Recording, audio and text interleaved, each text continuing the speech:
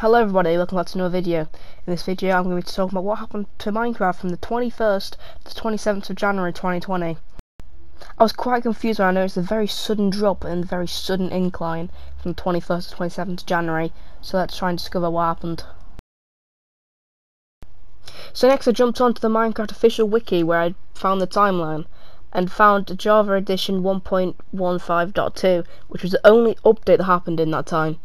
As you can see, it only consisted of a couple of patch notes just to fix the previous update, a couple of bug fixes, but there was nothing major, so why did it peak?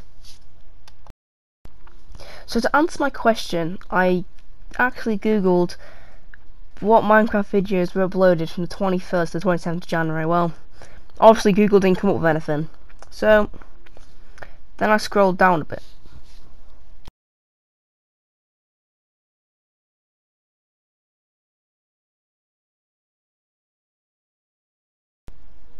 As I was scrolling down, I noticed an article called "The Entire World Freaks Out for a While About Minecraft Shutting Down."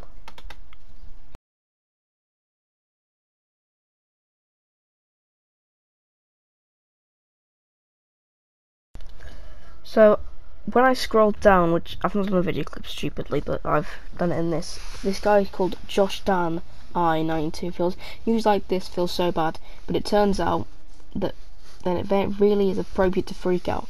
Minecraft is iconic in the game industry and part of the current pop culture, so knowing that it's shutting down is beyond unbelievable. So that kind of shows that people kind of trust his website. So is that what the fuss was out about? Were people wanting to get on their favourite game before it closes down? Maybe. But then my next question was, is this real? Is this website putting out legitimate information, or is it putting out information so it just gets more clicks on the internet? Unfortunately, I can't find that out. One thing that I never really considered though was, why did it actually go down? Why was it so sudden of a drop? So from the 24th to 30th of May, something happened, so I'm going to try and find out what. So I went off and did some more digging and had a look at some other games, and I figured out Minecraft Dungeons released on the 26th of May 2020, which is surprisingly when Minecraft dropped. So I think we have found our answer.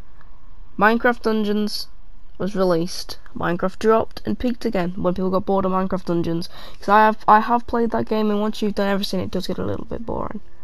So thank you for watching this video, guys. I put a lot of effort and time into this. Make sure you have a nice day, like and subscribe, and see ya.